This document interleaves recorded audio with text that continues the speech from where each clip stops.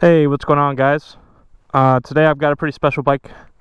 This is a 1994 Honda CBR 900RR Fireblade. This is one of my personal bikes. I've had it about a year and a half or so.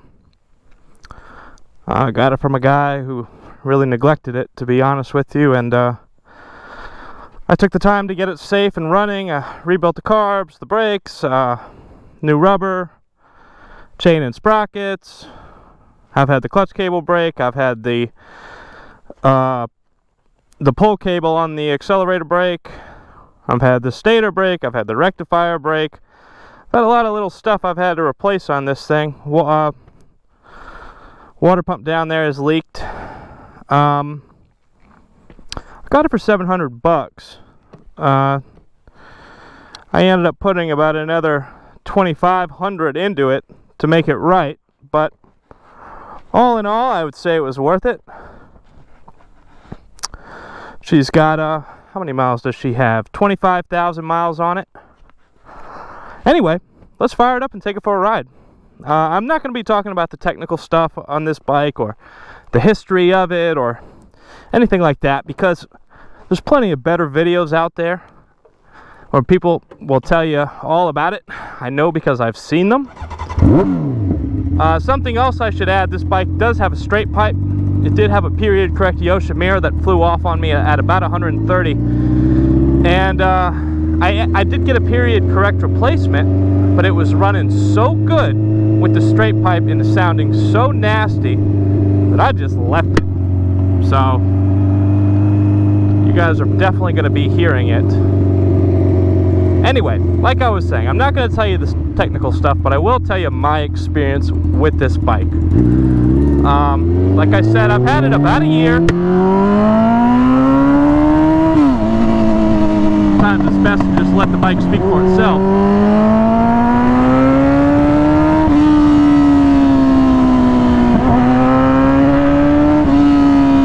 Yeah, so I've had the bike about a year. I've put about 2,500 miles on it, which is really not a lot, especially for me. I've got a 2020 R1 that's got the same amount of mileage that I've had for 2 months. The biggest problems I had were downtime with this bike. So, you know, like I said, I had to replace a lot of stuff, and that takes time getting parts, you know. I had the carbs rebuilt professionally, because I'm not a mechanic.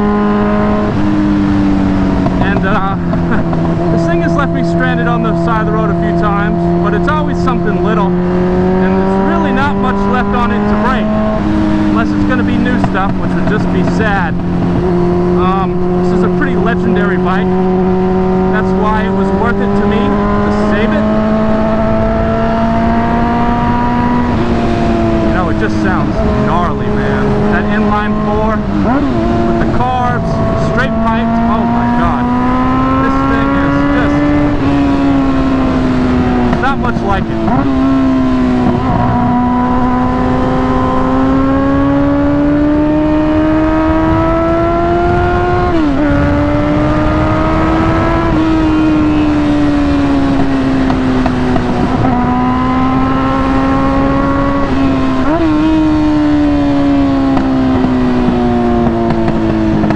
Yeah, sometimes people talk about how loud pipes save lives, whether they do or they don't.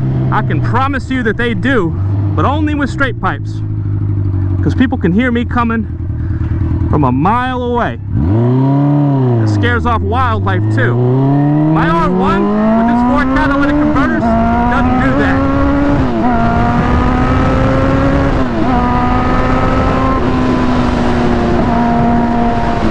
Yeah, I actually had a lot to say about this bike. I shot another video with it yesterday, but the audio was all janked up, so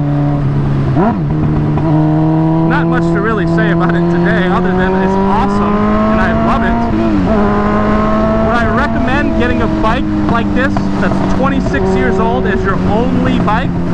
I'm gonna have to say no, because, you know, I've had a lot of downtime with this bike. You know, when I want to ride it and I'm waiting for parts or whatever.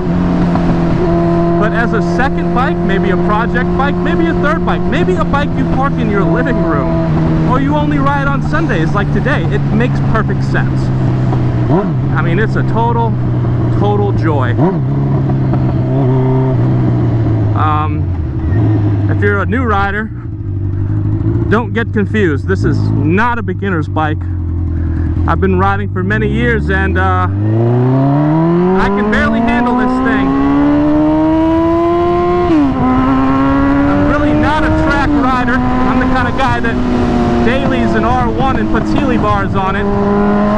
So just something to keep in mind.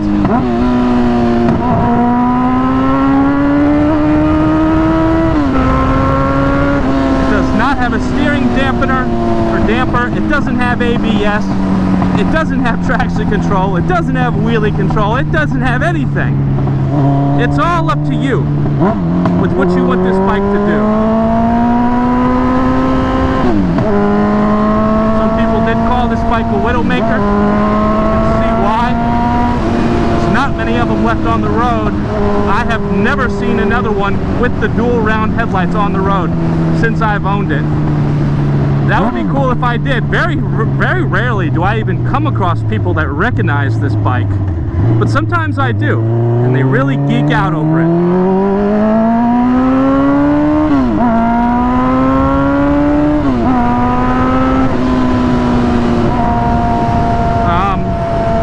Compared to a modern bike, it's probably a bit faster than a modern 600, but I can promise you the brakes are not as good.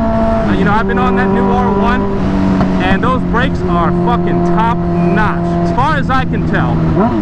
You know, I'm not on racetracks, I'm on roads like this, pushing it semi-hard. So the brakes feel wooden, but they used to feel really good. You know, I rebuilt them and put in new fluid and pads and stuff, and did all that.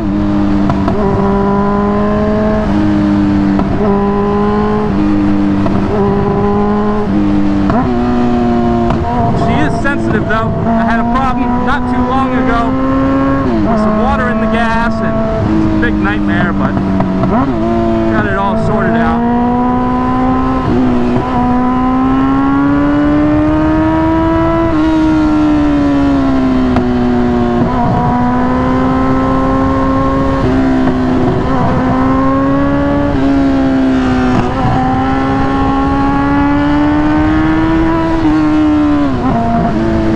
Quite a lot of bike for $700. The kid told me it needed a new fuel pump, and he even gave me a new fuel pump to go with it. Man, I got it home, I shook it around, I said, I don't think there's gas in this thing. So I went out and put some gas in it at 1 in the morning, hooked it up to the jump pack, and the bitch fired right up. Still needed a lot of stuff. The carbs were all fucking gunked up and shit. It had 11-year-old tires on it. But it was definitely worth saving. But I've gotten it out of my system. I have no need for an old 90s sport bike, because I've done it. I'm all about that R1 life now, but man, riding this bike almost makes me want to change my mind. The one problem you're going to have with this bike though, it's going to be like getting fairings and stuff, you know?